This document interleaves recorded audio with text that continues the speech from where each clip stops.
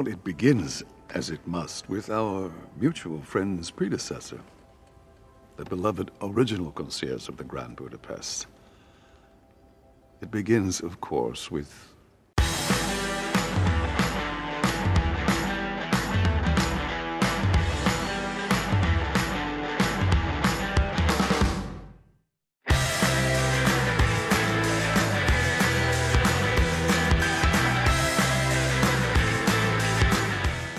This was no composition by a performing monkey.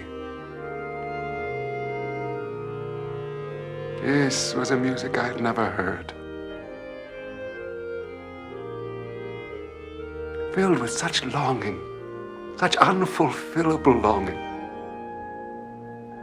It seemed to me that I was hearing a voice of God. Excuse me.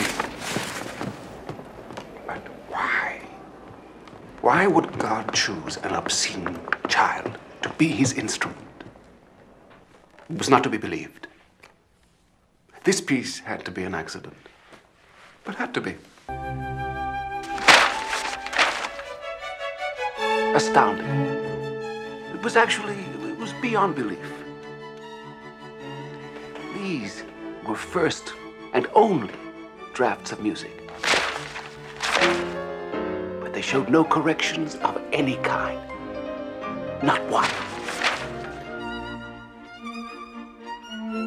He had simply written down music already finished in his head. Page after page of it, as if he were just taking dictation. You go too fast. Do you have it? You go too fast. Do you have it? First bassoon, tenor, trombone, what? With the tenors. Identical? Of course, the instruments doubling the voices. Now, trumpets and timpani, trumpets in D. No. Listen to me. I don't understand. Listen. Trumpets in D, tonic and dominant, first and third beats. It goes with the harmony.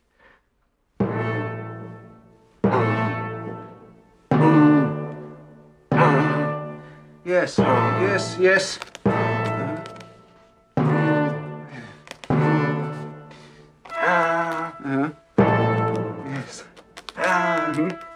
Yes, I understand. Yes. And that's all.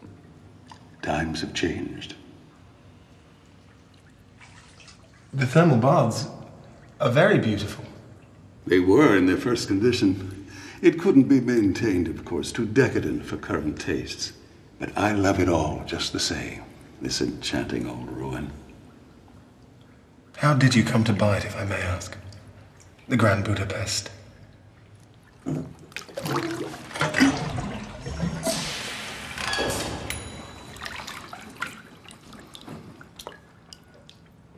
I didn't.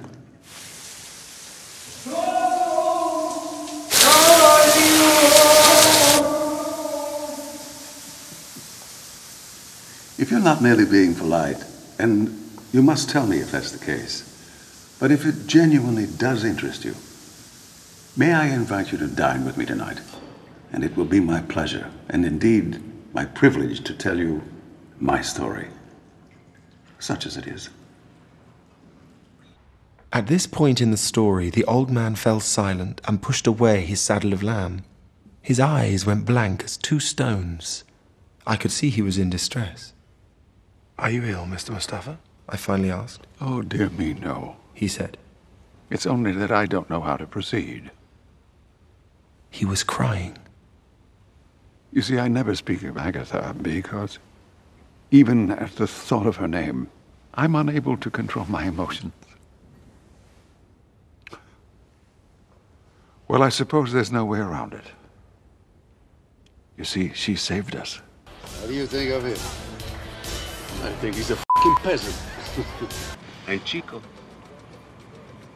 if anything happens to that buy money, pobrecito, my boss is gonna stick your heads up your asses faster than a rabbit gets I'm scared. Montana, what the the matter with you? You negotiating for Frank Lopez? Huh? Is that what you're doing? Don't worry about it, man. Take it easy. I'm not worried about it. You should worry about it. If he wants to make a deal, it's up to him, not you. We're gonna do this one deal, that's it. How's that? You need to open your eyes and keep your mouth shut. That's it. Let it go at that. Don't worry about it, okay? Wait till you get back. Your head is in the wrong place. You got to watch out for yourself. Why don't you talk to him about it? You think he wants to give you the money to spend? Huh? Shut the fuck up, will you? I'm doing the talking here, not you. You need to watch my back. Watch my back. Look, I'm putting together a trio. 2 guys and a girl singer. You're no front guy, but if you can cut that down to a goatee, stay out of the sun, we might see how your voice works with the other 2. You comfortable with harmonies? No. Yes, but, no. No, I had a partner. Uh-huh, well, that makes sense. My suggestion? Get back together. That's good advice. You like the record? No, I didn't get it.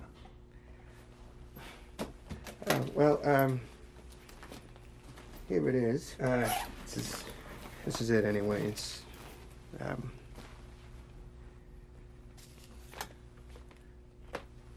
that'll be $5. I was joking.